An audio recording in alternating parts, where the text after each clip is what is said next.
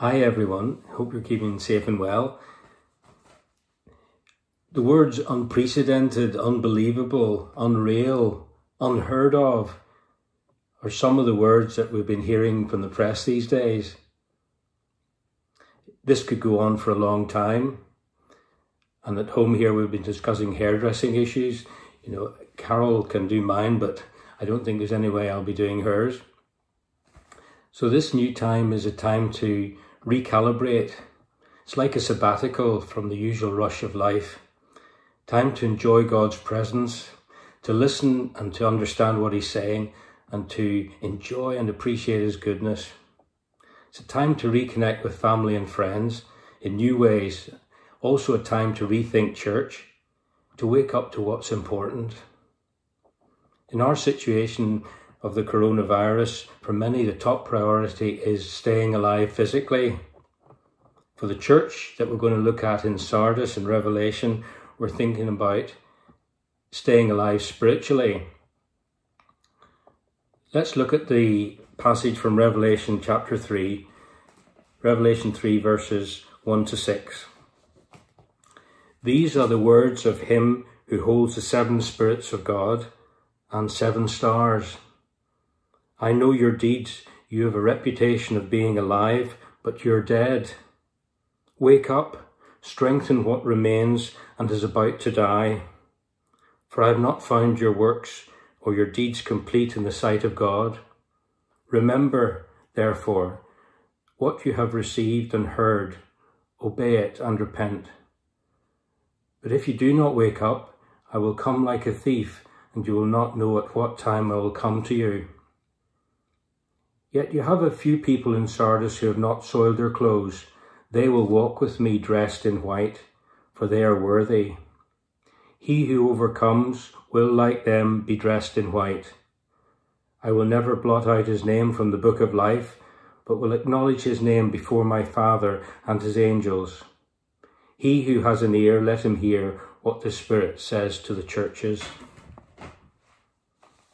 It's a reality check, isn't it? A wake-up call to the spiritual life of the folks in Sardis and also to ours. The city of Sardis was very wealthy. It was set in 2 locations, one on the mountaintop, one on the valley below. And originally it was busy with trade and traffic, but in the 1st century AD it lost its influence.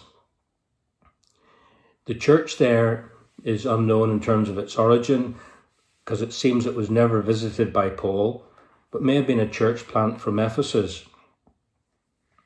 The letter from Jesus to the church in Revelation 3 is one of the most severe of the 7 letters. Like the city, the church had lost its life. There was no trouble or heresy. There was no attack, no strong persecution, but the church was no challenge to Satan's kingdom there, and it slowly conformed to the society around it. So Jesus rebukes the church in verse 1 of chapter 3, Revelation. He says, as a body of people, you're like a graveyard. Others might say, what a live church you have in Sardis. You've got a good congregation. You've got a program of projects.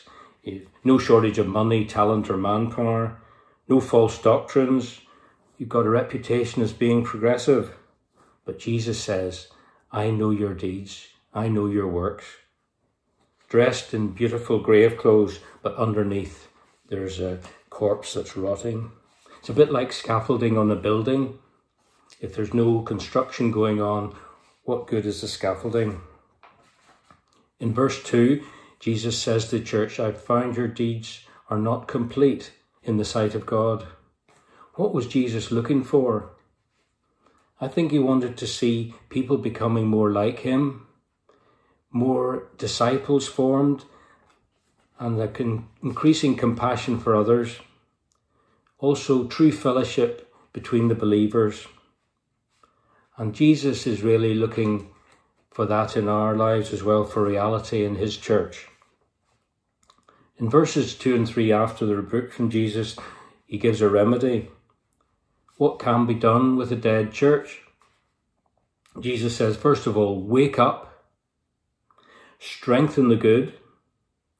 Remember what you received Keep it, obey and repent. Jesus is saying you can be revived. Keeping watch is an activity that the people of Sardis knew all about, because more than once, actually twice, I think it was, the almost impregnable city had fallen to surprise attacks because they were careless. Also, there were robbers lurking in the mountain caves above the city, and they would swoop down and steal from the inhabitants. Jesus says, you know how to look for dangers physically, but watch out spiritually even more. He says, strengthen what remains, and that word strengthen means pastor. Paul uses it in Galatians and Romans. New Christians need to be strengthened. Like babies, they need to be nurtured and loved. And Paul also says in Romans 1, it's the use of spiritual gifts that strengthens and produces growth and maturity. That constantly refilling of the Holy Spirit is what builds up the church. You can see that in Ephesians 5:18 as well. So in verse 3, he says, remember what you received and heard, obey it and repent. In Ephesians 2, it recalls what actually they did receive and hear. It was about being dead and being alive with Jesus. So looking back and remembering is often good because it challenges us and it can provoke something in us that says, do it again, Lord. But was it just the good news that Sardis had to look back to? Sound doctrine alone cannot bring life. Knowing the Bible alone cannot bring life. The church at Sardis had received more than God's word. They had received the Holy Spirit. Just like the disciples in John 20 when Jesus breathed on them, they received the Spirit. On the day of Pentecost, Peter said, receive the gift. Remembering is good, but there's also a time to look forward. Isaiah 43:18-19 says, forget the former things and do not dwell on the past. See, I am doing a new thing. Now it springs up. Don't you not perceive it? I am making a way in the desert, streams in the wasteland. Bill Johnson writes, true believers are being positioned to display the wonders of the Almighty God to the world around us. It's time for the people of God to rise as one and display the power and glory of God. Also, this is a time to acknowledge God in your life to others. In these weeks of social distancing, for example, how about being bolder in your messages, your texts, your WhatsApp phone calls to family and friends, those who don't know Jesus yet? Talk about the peace you have, the lack of fear, about praying for them. Or what about the folks that you see working in supermarkets and hospitals and volunteering, health centres, pharmacies, security services? Greet them with a godly blessing.